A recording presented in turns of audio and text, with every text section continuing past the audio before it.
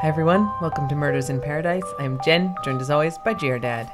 Good evening. And we're also joined by a lot of panting dogs. It's not me, I promise. They're very excited. I'll let you know if I start panting. It's not me. So we're recording episode 3 right now for the second time. I screwed up GR Dad's audio on episode 2. Nobody needs to know the behind-the-scenes magic. I just want to explain. Like episode 2, you sounded real quiet because for some reason I only recorded my microphone. That's because I was standing in the other room yelling. And yeah, and I was... Totally not your fault. It was me standing in the other room yelling. No, I just screwed it up. And then last night we're like, okay, let's record a couple podcasts. I have 2 episodes ready, so let's record them. And we recorded episode 3, and then I was listening to it, and I only recorded my microphone again, even though I tested it at the beginning. I could have gone into the room and yelled. If I'd known, I would have helped. Yeah, well, that's not what happened. Well, so I don't know why you're doing this mea culpa. Nobody needs to know that you make mistakes. well, the good news is that not only are we going to get more GR Dad, everyone is a fan of the GR Dad reactions to my brutal stories, but we went out to dinner before this and drank a pitcher of sangria, so we're both a little more animated. Again, this inside baseball has to stop. Not everyone has to know everything about everybody all the time. Look, man, this is just how it is. This is a whole different generation, man. So anyway, welcome to Murders in Paradise. This week we're doing the story of Shirley Garvin, collected from Forensic Files, which it turns out everyone is a big fan of, which of course you are if you like true crime, because Forensic Files is on all the time. Does it have a distinctive opening melody or Dun, something? dun, dun, dun, dun, dun, dun, billy-dow. No, that's pretty good. Billy-dow. That's pretty good. The scat definitely gets it going. Yeah, good work. All right, hang on a second. Hang on. Billy-dow. They're probably going to sue us for me using that, but holy crap. It's satire. Mike and Shirley Garvin. Mike is 62. Shirley is 55 in 2003 when our story takes place. At that point, they have been married for 14 years. Spoiler, one of them does not get older. That's true. One of them stops at 55. Oh, I just gave it away. It's okay. I mean, generally, the title of the episodes will be the victim's name unless we have a serial killer. So, Yeah. Title of this episode is Shirley Garvin. So, fortunately, Nice it's not poker face. There, going to work out well for her. It becomes obvious very early in our story. Wouldn't be talking about her if she were still around. So, Shirley grew up in Washington, D.C., our other hometown. Part-time in the Keys, part-time in Washington, D.C. She moved to Virginia Beach, and in 1989, she got married to Mike Garvin. They've been married for 14 years at the time of our story. They live in Jacksonville, Florida, which is at the top of Florida, like by the Georgia border, on the east side. If you're going down 95 to get to Florida, that's like your first big city in Florida. Yep, and you don't have to go very far into Florida to get to Jacksonville. It's right up there at the top. Mm-hmm. So, Shirley and Mike live there, and in January of 2003, they take a vacation to Key West. Now, Key West is also in Florida, but it's just about as far away from Jacksonville as you can get. I think it is as far as you can drive. That's like an easy drive, right? That's like 4 hours away, or It's something. 8 hours. We have done that drive many times. I mean, if you were north of there, you could drive from D.C. to almost Maine in that time. Yeah. I mean, you're like, Florida, it's one state. And if you live we live in the mid-Atlantic, but you get to the Northeast, you cross states real fast. Yeah. No, Florida is giant, and you're driving the full absolute length of Florida. Kind of like Texas or California, where you can drive all day and all night and still be in the same state. Yep. We've done that. I mean, when we've left our house in the Keys, and we feel like we've driven all day, and we make it to Jacksonville, and it's like, God damn it, we're still in Florida. We've driven all day. We can't make it. We can't even stretch this till, to get to the Keys. No, it's like we do Florida, and then we maybe get into Georgia on day 1, and then we do Georgia, South Carolina, North Carolina, Virginia, D.C., Maryland on the last day. Yeah. So Florida is real big, and Jacksonville is about as far as you can get from Key West in Florida. So they drive this 8-hour drive. They go down to Key West. Because they drive, You could They fly. drive. You could actually legitimately fly. There are flights, yeah. Yeah. Yeah, there's plenty of flights. I mean, we get dogs, so we drive, but you could fly. Absolutely could fly from Jacksonville to Key West. But they drive, and they get to Key West. They stay overnight, and so they're staying at the Quality Inn, Key West. So if you're driving into Key West on Route 1, you cross the Cow Key Bridge, and you take a right towards the car dealerships, the fast food restaurants. It's not as like sketchy as I make it sound, but it is the part of Key West that's not like super charming, old school. It's not charming. I would have said that too. Like Yeah. it's still Key West, and there's water, and there's sailboats, and it's Palm trees. It's still a lot better than like Anywhere else. yeah, New Jersey, but Sorry, New Jersey. Within Key West, it's not the charming, quaint downtown Hemingway house having neighborhood. Yeah, it's like a 4-lane road, and the Home Depot's there. Yep. Anything there's not a ton of chains anywhere in the Keys, even in Key West. But anything like the world's slowest McDonald's drive-through is there. TM. Oh my God. It We is. have gotten in that line, and I'm like, dear Dad, start the timer. And there's like 2 people in front of us, and we get up there, and we're like, 2 Diet Cokes, please. 25 minutes later, we're not out of the drive-through Yeah. lane. I mean, they have other priorities than efficiency. It's unclear what it is, but it regularly takes 20 minutes to get a Diet Coke. I think it's ganja. Not accusing anyone at the Key West McDonald's. No, they're all, when you get to the window, they're all very wonderful. Yeah, they're real nice. I just don't know what takes them so long. Sometimes I'll be like, dear Dad, it took me 2 minutes to go through the drive-thru to get my Diet Coke. Like, what the hell is going on? You must have been somewhere else. Yeah, but it often takes 20 minutes. So yeah, there's a couple fast food restaurants. They just put in a Sonic, which is a big deal. Yeah, that's cool. It's great. And Yeah, McDonald's, watch your back. Yep. Couple car dealerships. There's also some hotels and stuff up there. The Quality Inn, which is where Mike and Shirley Garvin stayed, was up there right as you get into Key West. And May not exist anymore? it has closed since then. And I mean, there's some decent hotels up there in the new part of the island, but most of like where you want to stay if you want the Key West experience is in Old Town, and it's not there. So it tends to be more affordable hotels, which doesn't mean they're crappy. Yeah. But it's just you're kind of farther away. It's a bit of a mismatch too. There aren't too many like big hotels in Old Town Key West. They're all inns and bread and breakfasts and more. Lots of bed and breakfasts. Local and smaller places. So if you want to stay like a Hilton or something, That's you're right. probably not staying inside the Old Town Key West. I don't think there's any chain hotels. The Margaritaville Hotel is like the closest you get to a Yeah. chain hotel, which maybe has a parent. We stay at Ocean Key. I mean, now we have a house, but when we would stay there, It feels a little bit more like a Hilton or a Marriott, or I'm just using Yeah. as a proxy for chains. yeah, though they're pretty much all independent if you're in Old Town. Yeah, and small. I mean, like And small. bed and breakfast, small inn.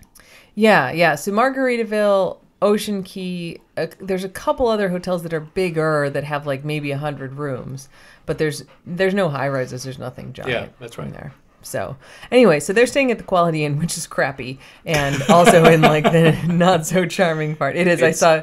adequate. Oh my God, I saw pictures of it. I knew it was closed, but I Googled it, and it's like real motel-y looking, like yeah. cheap fireproof bedspreads, and like You don't want the blue light on those bedspreads. No, Yeah. exactly. That's what it looked like. But anyway, they check in there.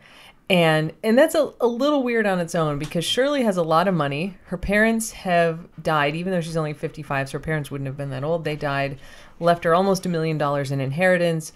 Her friends say that she tends to wear a lot of expensive jewelry. She has a Rolex watch. Good for Shirley. Yeah, anytime she's out, she's wearing her diamonds. She's real financially secure. I don't know if she worked or, if she just kind of had family money. But she's relatively well off between the two of them. Doesn't sound like the kind of lady who would have stayed at like the cheap ass Quality Inn. They said, she was like a world champion shopper. Like she'd go she out. had friends. I mean, she was like social, right? Yeah, so in Jacksonville, she was kind of the life of the party. She would always be organizing social events, tons of friends. I think she was in a country club, but if she wasn't, she may as well have been, where she just like had this huge circle of people that she was with all the time. So one of these super extroverts, like always bringing people together. Tons of friends that she was really close to, that she talked to. Yeah, a lot of the time. And yeah, they're like, oh, she'd shop all day. Like she'd go out and she'd shop for like 8 hours. And even if she didn't come home with anything, it was a great day. She just loved to like be out shopping, like looking at stuff. Which also means you wouldn't stay at the Quality Inn like up there. Oh yeah, there's no shopping in Key West. Because like all the charming parts of Key West with like the artist shops and all the stuff you think of on Duval Street basically and around there, that's in Old Town. And Key West isn't that big, but it's a couple miles walk from kind of the Kauke Bridge near where this hotel was into Old Town. Like you'd take a taxi. It's like this is a bad analogy, but it'd be like going to, New York City to shop and staying in New Jersey or something across the river. Yeah. And it's like you can do that, but you got to take a cab or you got to find like some transportation into it. And if you're on like a little island like Key West, you maybe just want to stay by where the stuff is that you want to do. Yeah, because otherwise you're taking like a little Vespa or something, and that's like, probably not what I don't know. Yeah. So in any case, all right. So they go from Jacksonville to Key West, stay at this Quality Inn. Mike reports that he just gets kind of takeout food for dinner that he brings back to the room. He got it from a bar, and I can't tell if it's like the bar that was at the Quality Inn or if it's like a place, a couple doors down. Unlikely that the Quality Inn had like a food and bar place. Definitely would not have been a room service place. Yeah. Brings that back to the room, and then the next day he goes out, I think, trying to get some breakfast, and he comes back to the room, and Shirley's gone. And so he's like, maybe she went for a walk, maybe she went to the beach, maybe she went shopping, but it's a little weird that she'd just leave without him. But then he finds that her purse is still in the room, so she's obviously not shopping. Probably hasn't, like, gone to the beach or anything without any of her stuff. But he's a little worried. He waits a couple hours. Eventually, he calls the police and reports her missing. We're down here on vacation. She's gone. All her stuff is here. I don't know where she is. And this is 2003? 2003. So no cell phones back No, then? like maybe a flip phone. Yeah. But lots of people didn't have them. Because you and I, we text each other. I would know if you went shopping. Totally. I would just text you. But in 2003, I definitely had a cell phone then, but I remember, so this was a couple years before, in 2001, on Valentine's Day in 2001, I was at a conference in Switzerland. And I just remember this because like all of the European TVs were talking about how this was going to be the day that the most text messages of the year were sent because everybody was going to, it was like real special that I would send you an I love you text on Valentine's Day. Like people just didn't text all the time. And so it was like, because of cost and everything. Yeah. You get charged per text and it was like 10 cents a text or something. And so it's like, sure, for Valentine's Day, I'll text you, I love you. But it was like this whole big story about how there's going to be like this big spike in text messages because it's Valentine's Day. Wow. Now that was 2001, so this is a couple of years later, but still people really they're not texting like they do now. I think 2007, 2008, I had a BlackBerry. I think that was like my first cell phone. Oh, GR Dad. You had a BlackBerry when I met you. I had to pest... GR Dad and I met in 2011, and he had this BlackBerry. It was a holster. It was in a holster. God. It was so cool. It was in a hard plastic holster. It was so cool. And I was like, is that from 2003? What is this thing? And he'd all be like with his little thumbs like deep, deep, deep, deep, deep, deep, deep, deep, deep, I was so fast on my BlackBerry. Like, get rid of that thing and get an iPhone. Like, what decade are you in? I was in the decade of work pays for this. Oh my God. Work was paying for iPhones though. And then like eventually, it took a couple of years. It's like 2013 maybe by the time you get your first iPhone. And then they've got the thumbprint recognition. And for like 3 months, I tell this story at work, for 3 months he's like, oh my God, this thumbprint recognition is the best thing ever invented. Because before he's like typing in this like 15 character password with his little thumbs on like Team Tiny keyboard. Shut up. I was real good on the keyboard, the actual keyboard of the BlackBerry. Yeah. This haptic stuff is meh. It took you a little while to get used to it. I'm still internally resisty. Well, my original offer to buy you one of those little clip-on keyboards, don't spit out that bourbon, that still stands. They have those on Amazon. I'll get you one if you want. We don't have to give everything behind the scenes in every one of these episodes, you know. Everybody, you need to know I'm keeping the really good stories to myself. Okay, so Shirley is gone. She's not in the hotel room. Yeah. The Key West police. And it's right by the water. I mean, the quality, there's water all around There Key is, West. yes, And that's right. if you went like 150 yards the wrong direction, you'd be in the water. Absolutely. I mean, there are sailboats and stuff. It's pretty busy water, but yeah, you'd be splash. Yeah.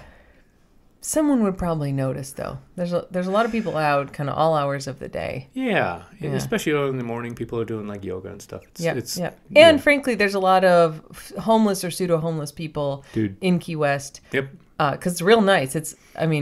Being homeless sucks, but if you're going to do it, Key West is an easier place to do it because there's like there's space, there's kind of food around, the like weather's little nice. Mangrove hutches and stuff. Yeah, right? yeah. I mean, Hang out. there's a lot of like pseudo homeless people who like they don't have boats like big boats with cabins, but they got little boats and they kind of go. Well, we talked about that in the last Liveaboards. episode. Yeah.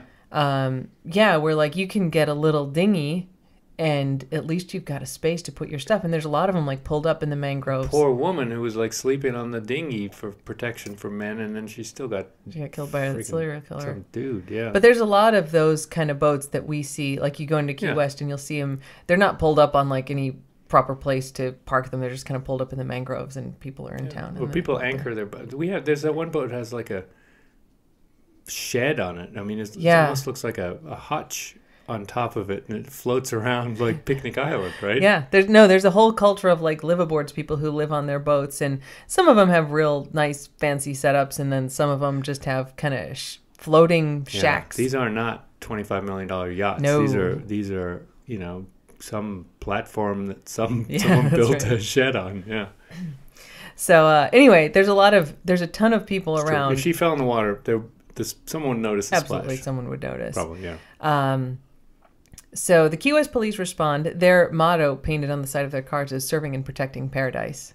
They know what they're doing. Pretty nice, and they do really a great job with this case. Monroe County and Key West they do a good job generally. Yeah. I have a good impression of those guys. I think so. I mean, the nice thing is that there's not a lot of people in the Keys. And in Florida, all the police reports are open, which is why you get all these crazy Florida man stories.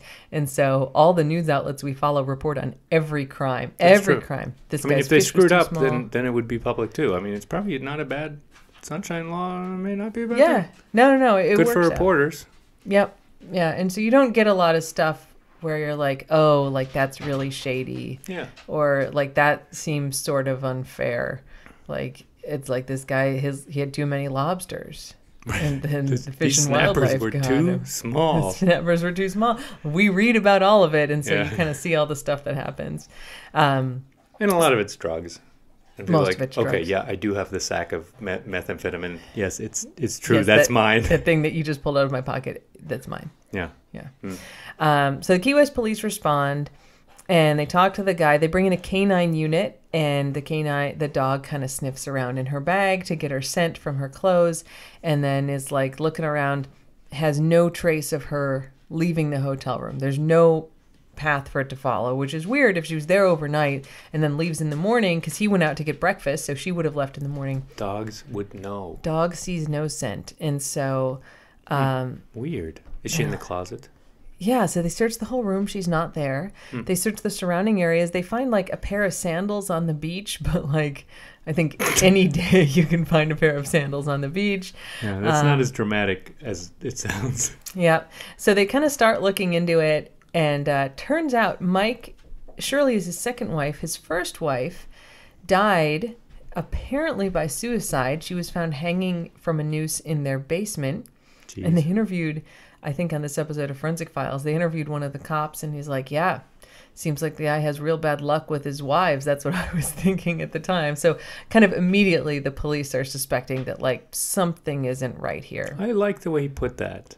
Bad luck with his wives. Because if you were a real jerk, you would have said, kind of good luck with his wives. That would be a real jerk thing to say. Yeah, that was good. That was nice, detective. So they start talking to Mike, and they're like, all right, tell us what happened, like, from the time you left your house. And he's like, all right, so we left Jacksonville. We drove down here.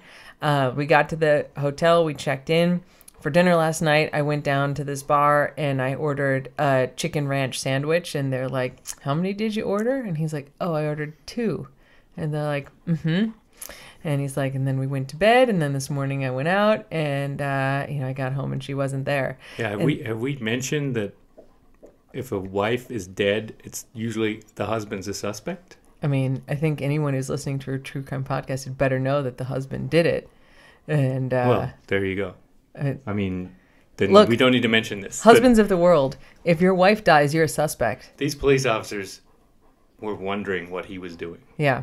So they're like, all right, well, like, let's look into this. So first they go talk to the bartender next door where the dude got the dinner, and they're like, what did he get for dinner? And they're like, well, he got a chicken ranch sandwich. And they're like, how many? And they're like, he got 1. They have the receipt. He got 1 sandwich. He ate a sandwich for himself. Yeah, someone on YouTube. What a selfish jerk. Commented, what can you expect from a guy who's too cheap to buy a second meal for the sake of his alibi?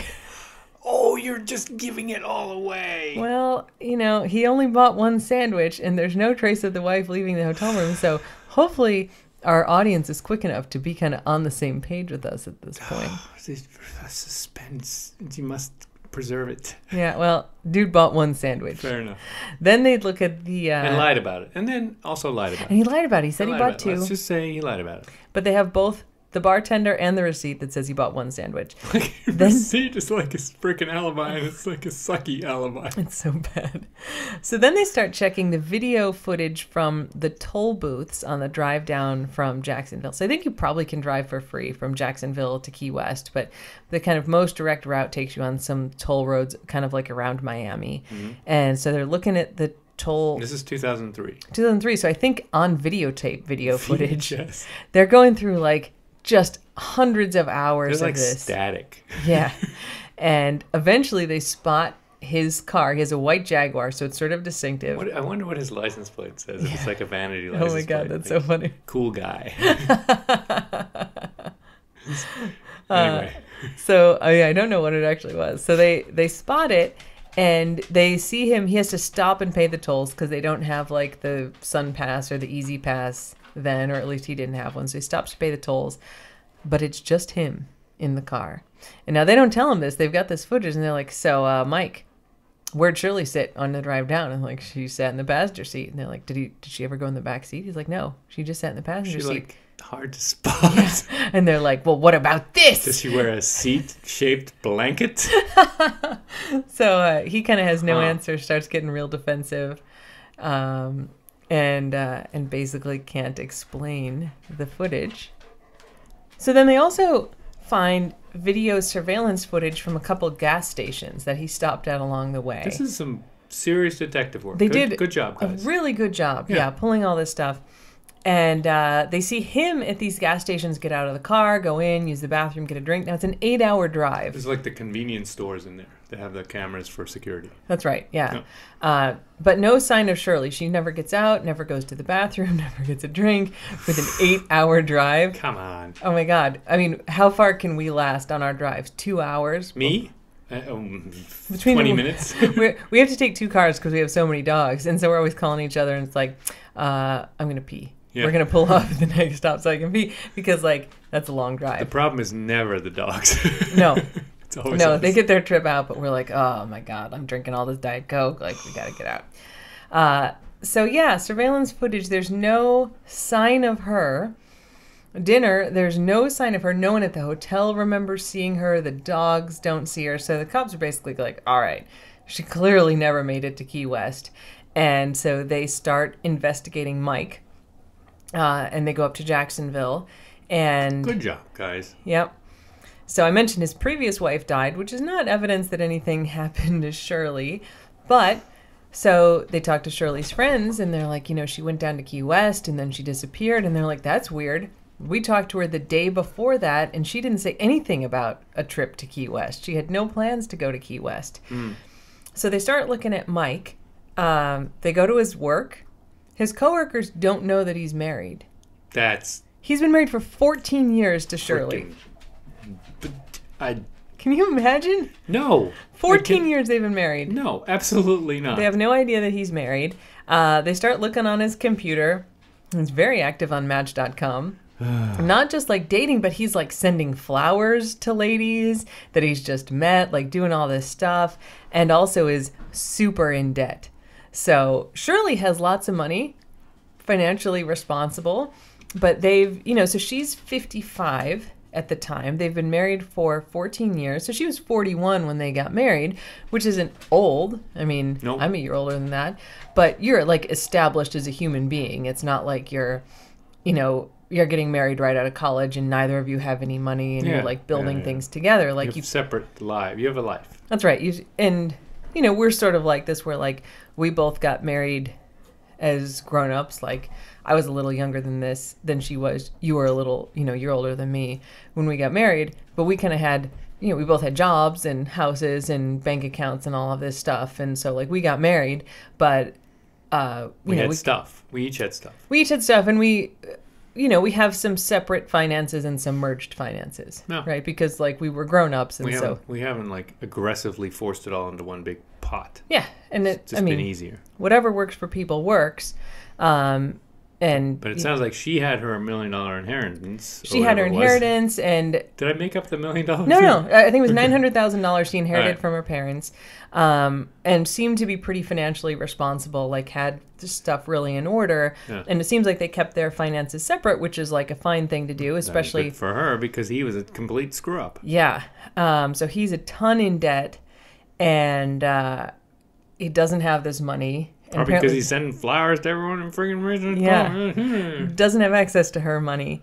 And she has sort of figured this out. Even though their finances aren't merged, she's like, he's really financially irresponsible. And basically, I think I'm going to get out of this because he's 62. She was telling friends. She's telling friends that, basically she's getting ready to file for divorce. Because she's just like, he screws everything up. And obviously he's cheating, right? He's on Match.com dating all these women. And so he's dating lots of women from Match.com, but he also has sort of a girlfriend that he met on Match.com, which is someone he's been seeing for a longer time. This is something like the police are figuring out? Yeah. The night before they allegedly took this trip to Key West, he stayed overnight with this girlfriend for the first time ever. Before, like, they'd go out on dates. But he has a wife at home, right? Which I think the girlfriend didn't know. But he stayed at her house overnight the night before this alleged trip. I mean, he went to Key West, but Shirley does not seem to have gone. He is not a good man. No. So the police are like, all right. They search the house. There's no giant blood stains or anything. There's like a couple drops of blood they see around the house. No body. Couple drops of blood, but like that doesn't prove anything in the house that you live in. People bleed in their houses all the time. This is where they should have brought the dogs up from Key West, just because it's cool to have dogs. There will be dogs that reappear in the story. Excellent. So they're like, okay, he probably killed her, but she's not here in the house. She's not on the property that they own up here. What are we going to do? Let's just put a GPS tracker on his car, and we're going to follow him around. So they haven't arrested him yet. He's just like a... Yeah, because they don't have a body. Person of interest, as they would say today, but then it was probably just like someone we got a statement from. It's like not even really a crime. She's missing, Oh. but they don't even know that she's dead, right? They're like, she's probably not... They don't habeas any corpus. There's no corpus anywhere. Yeah. Corpus delecti, as they would say. I'm not sure that's... Yes, of course. That's right. Corpus delecti. There's a missing body. Corpus missing eye. Yeah, that's what that means. I didn't make that up. That's actually the term. Corpus delecti means there's a missing body. Yep. So they attach a GPS to his car, and they start following him, and they see that he drives out to this state park that has a golf course on it, Fort George Island Golf Course. And he kind of goes there. He doesn't play golf, but he's kind of near this pond. And so they bring in these cadaver dogs that search, and they seem to hit... Yep, there's more dogs. They seem to hit on the pond. So the police drain the pond. They spend like a week draining this pond on the golf course, thinking they're going to find her body, and it's not there. It turns out the dogs just really like ducks. It could be. Yeah. Can you imagine Bank as a cadaver dog? Oh She my would be like, God. oh my God, there's socks here. There's socks, guys. Vink thinks every word is her name. So, like, every smell is cadaver That's for true. Vink, I think. So anyway, that's not her body. A couple weeks later, they're still tracking him with his GPS tracker. He goes out to that park again, different spot, and he has brought the girlfriend with him this time, and they're doing like a picnic date in the park. So he parks his car. The girlfriend from the night before the Key West trip? Yes, that's right. The Match.com girlfriend who he has spent the night with and has been seeing what seems like semi-regularly. The cops must have been having like a great time with this like tracking device and the whole like I think they thought it was cool. We're monitoring this perp.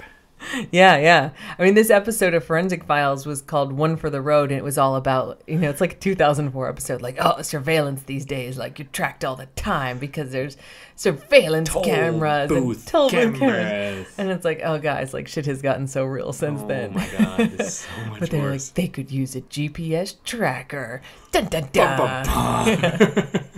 So yeah, this is real high tech at the time. So they track him. He goes back to the park again with the girlfriend. They do like a date there. They're out in the park for a while.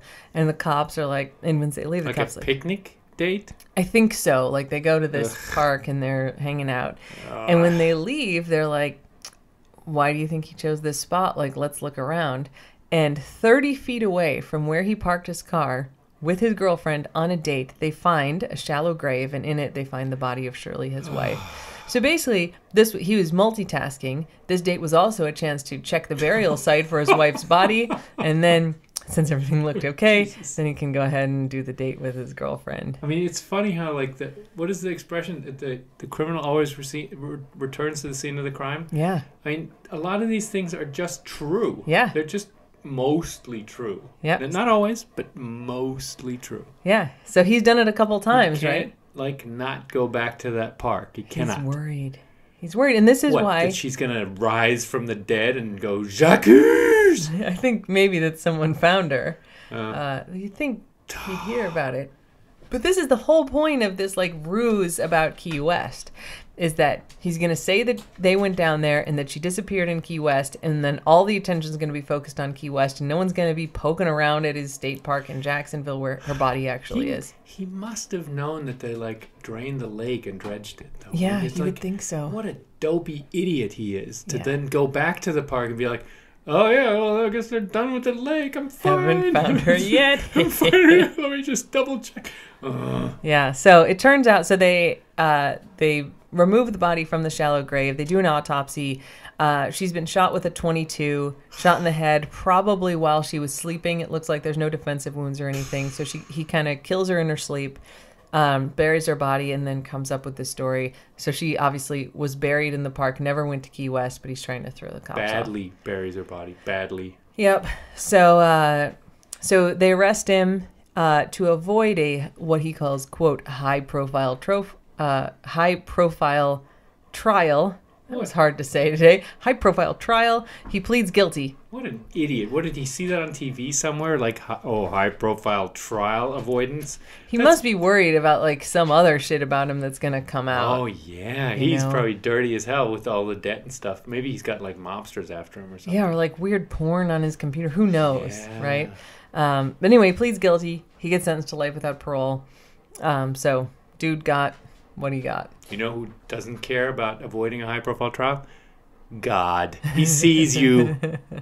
Yeah, Mike Garvin, you're not going to do too well. Whatever version of God you believe in, there's got to be karma for this dude. Yep. So anyway, this is season 10, episode 7 of Forensic Files, One for the Road. You can watch it on YouTube if you want the cool Forensic Files narrator telling you the story, and you can see interviews with the cops. Not as good as you, though. Thank you. Yeah. So there you go. That is the story of Shirley Garvin's unfortunate murder by the hands of her dick husband, Mike. But at least he got caught and punished. So, you ready for a palate cleanser? Palate cleanser? Speaking, again, it's not me panting. Maybe, a dog palate cleanser? Dog palate cleanser. So, this week's story of a good dog. was also reported in the Dodo, which I feel like they collect good dog stories. So I feel like they're going to be a frequent source for us. And they have this story of this dog in New Orleans, and there was like a 10K race in New Orleans, and the owners brought the dog. It's this big corgi, and they're holding it, like cradling it like a baby with its like belly up on the side of the race course. And there's this great video of all these runners who are just like diverting themselves off the course to like rub the tum of this corgi. The corgi's just loving it. It's like, I'll take an extra 15 seconds to rub this belly. So this is totally me in races. Like when I run marathons or any race, if there's a golden retriever, I like divert off the course. And I'm like, can I pet your dog? And they're all like, aren't you running the marathon? And I'm like, I pet every golden retriever I see. Aren't you watching me run the marathon? Give me your dog, for Pete's sake. Yep. And if you follow me on Jen Runs with Dogs on Twitter or Instagram, or especially on Instagram, I post like Instagram stories of all my big long training runs on the weekend. I pet every dog I come past. Yeah, what's your rule on training runs? Every dog, and on marathons only golden retrievers. I mean, if there's another one that like wants to be pet, I'll totally jump in there. But golden retrievers in races, every dog in training runs. And then species selective. A breedist, someone once called me a breedist, but whatever. Yeah, I tag them, like I'll take a picture covertly over my shoulder of the dogs, and I'll be like, I pet. This is my Instagram tagline. So you get to see all the dogs that I pet from the back. So I think it's good. That's very good support for the runners in New Orleans. Yep. So that corgi story was cute. So we'll link to that. So anyway, there you go. That is the story of Shirley Garvin, our first like real Forensic Files story. There's not going to be too many because there's not a ton of Forensic Files that happen in the Keys. But I like it because it was resolved and the guy got convicted and jailed. Yes, this is episode 3. We have episode 4 coming up. So I had sort of promised like, a mysterious unsolved case for episode 4. But our dad really wanted this one that was resolved. So for episode 4, I have put our unsolved mystery. Yeah, I like solved. Yeah. It's better. It's more satisfying. Well, it's different. I mean, some people might like the unsolved mystery and see if they can solve it.